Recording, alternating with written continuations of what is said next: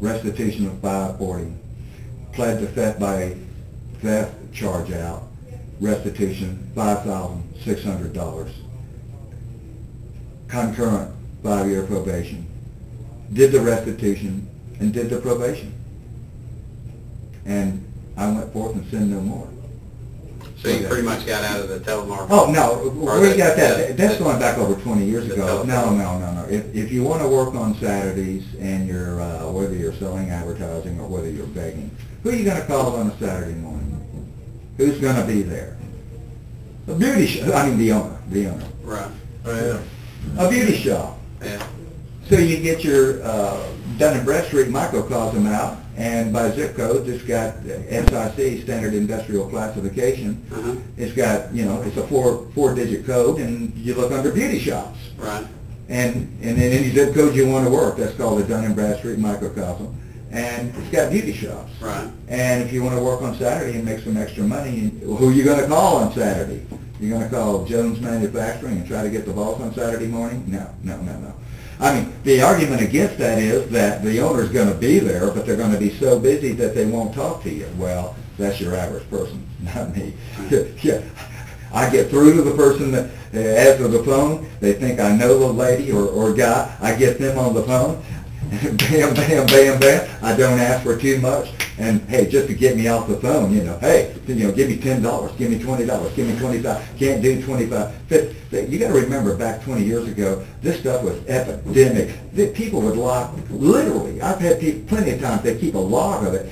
They would log over 250 calls a year of the nature I was giving them. Okay, they would set a budget up. Your typical small business owner was once tax write-off for them. Yeah, they'd set up. I'm going to give away $2,000 this year, $3,000, and they'd give it away first come first serve. And when the budget was gone, you couldn't get it if it wasn't. Yeah, you couldn't. Because they'd tell you why. I've had 200 people call me, and I've given away $3,000, about $10 a piece. Okay, and you couldn't get it. If you did, you did, and that's the way it was. And so that's where that beauty shop comes from. So they're working on Saturday, and that's primarily... That's their day. That's when the owner is going to be there. That's the busiest time of the week on any beauty shop. It's Saturday morning. Do they tend to give up good money as far as all women in there? And what? Women tend to give the money up a little bit easier sometimes. No, not play at on all. the heartstrings. Not at all. Not at all. Not at all. I'm going to tell you something. You take it from me. Really?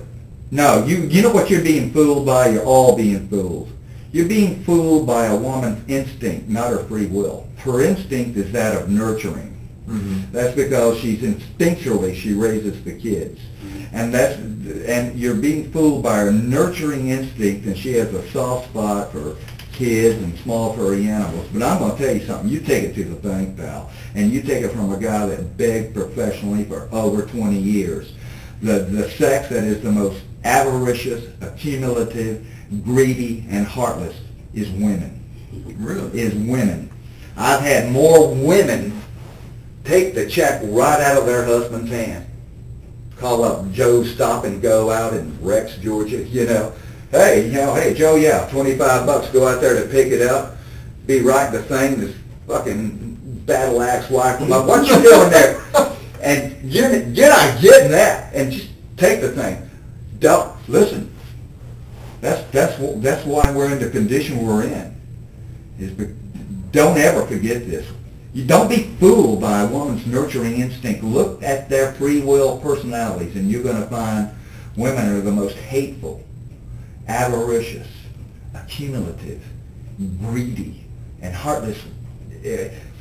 My God, when the American Indians, the woodland Indians, and the Iroquois and so forth in the northeast U.S., they'd bring a captive back to torture. It was like they were inflicting one captive. There's a sociological, cultural reason for it I could explain to you, but just let me say, when they bring a captive back to torture him to death, you know who did the torturing? No one. Yeah, they come out with their hot coals and their sharp sticks, okay?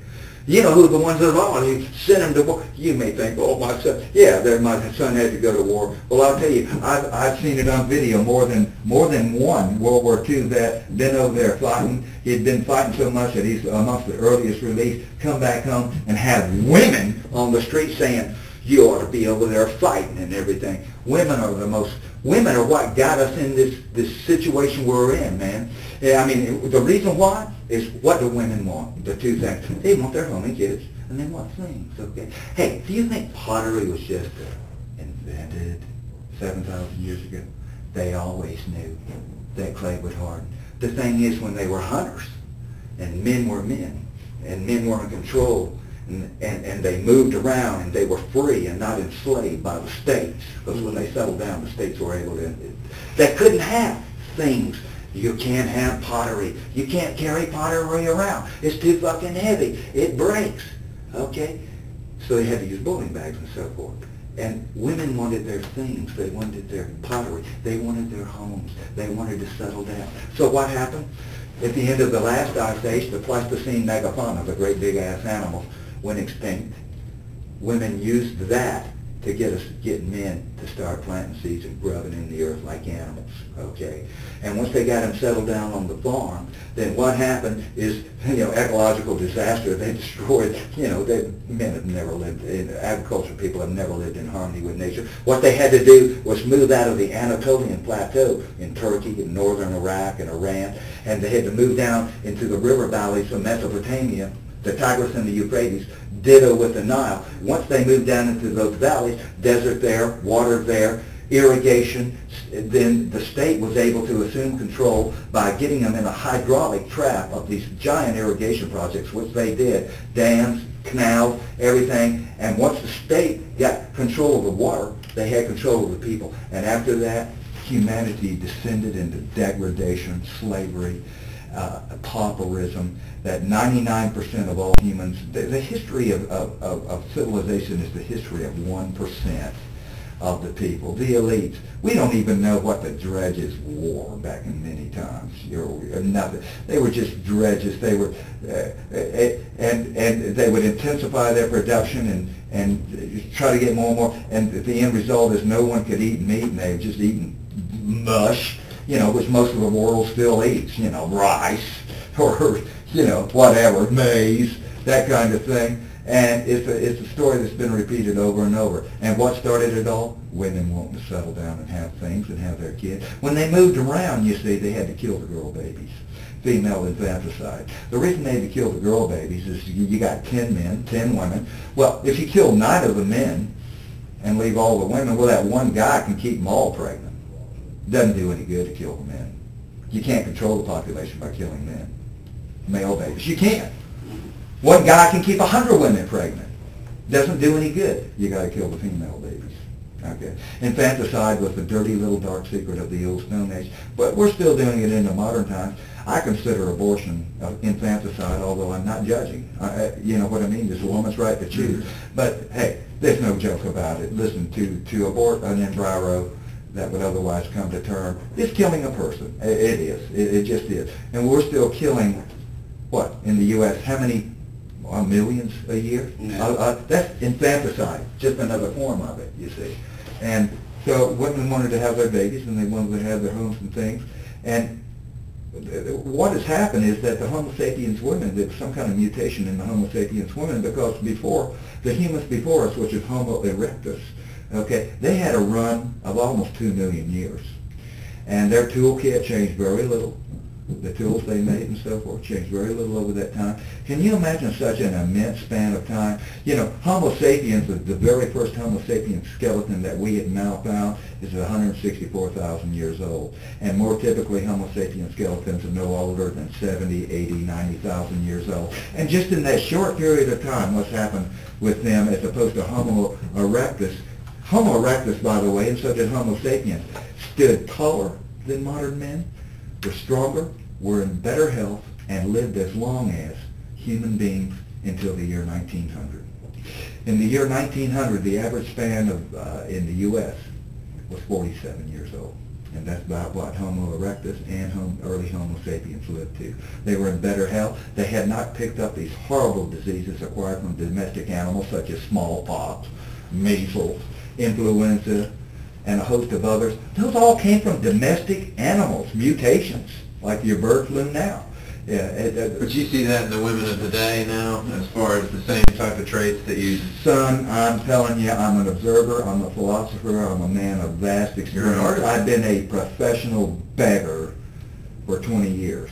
And I'm going to tell you, who has the biggest heart? It's going to be men. Really? You're fooled by a woman's nurturing instincts and her softness, but a woman isn't soft. It's the difference in our personalities. Men tend to be more confrontational and grab the whole thing, while women affect an air of softness and get it a bit at a time. Almost manipulative, you mean? Much more. So, and I always remember, they got the pussy. We're fucked. We're totally fucked. But hey, that's okay. Don't worry about it. Be a Republican, have a party. Your world is kaput. Your world is over with, pal. It's gone. Your children will never, you want your kids to grow up to be a lawyer? Forget about it. There is no future for your kids. There is none. The Muslims got us by the gasoline balls. Before, they had to come across oceans to get at us. And once they came across oceans, they had this huge country that even if they could get at us, they couldn't invade us and occupy it. Like I say, Russia soaked up invading armies twice. Napoleon with over 500,000 men. The Germans with the Germans with 3.5 million men. Okay, these were huge armies. Napoleon in 1812, over 500,000. Germans World War II, 3.5 million. Okay, soaked them up, just the vastness of it. They couldn't get at us. Now they don't have to. Again, I'm going to tell you, I've told you before, I'm going to tell you again. We have this huge, vast, interconnected socio-economic structure. You're embedded in a matrix in a world that isn't real, that has been constructed totally for you, and it's all interconnected. It's built on values which are virtual, okay, but it's built upon the harsh reality of cheap gasoline. It's a house of cards. And son, once that starts going, the cascading effects, the ripple effects of this are going to be unimaginable. But just to give you an idea of what ripple and the interconnectedness of everything, we have a bunch of people here with subprime mortgages that don't pay their mortgage. Okay. Bunch of African Americans and other low-rent people that don't pay their mortgages. And what does it end up? Our four national banks so far have written off $100 billion, and it's probably twice that much it's going to end up.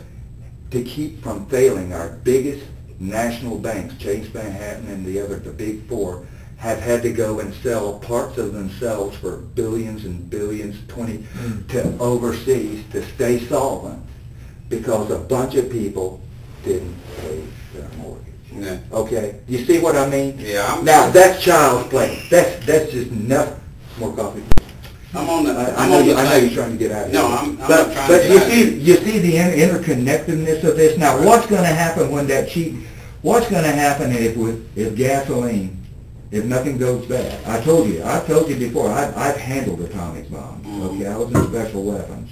And I've handled atomic bombs that damn big, that weigh 79 pounds. And and that's assuming nothing like that happens. Right. That's assuming nobody gets weaponized anthrax and shuts down our postal system. All it would take is a few anthrax letters to shut down our postal system. Everybody's forgotten that. Okay, but if nothing bad happens, what's going to happen if gasoline goes up $1 a year for 10 years, and in 10 years it's at $13 a gallon? Son, it's going to bring you down. It's going to bring you down.